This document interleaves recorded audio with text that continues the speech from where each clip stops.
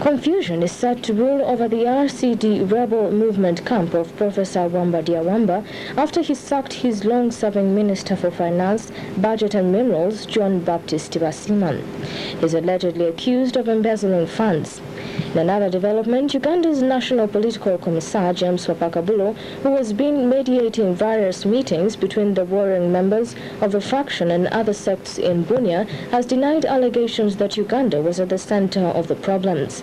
Media Plus's John Ndiho is on the line and has more. At the moment, there is a new development.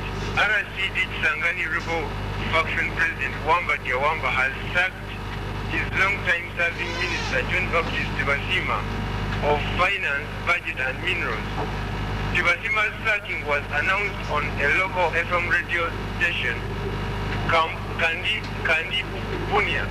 The announcement was read on the radio and was signed by the president. However, when I contacted John Baptist Tibasima for an interview, he denied press reports as basis, but also said that he had not received an official communication from the appointing authority in regard to his sacking.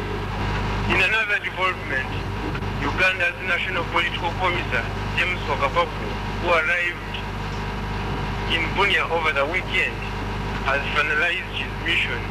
And in an interview with him, he said that he had held positive talks with Wamba and his renegade ministers who are opposing him.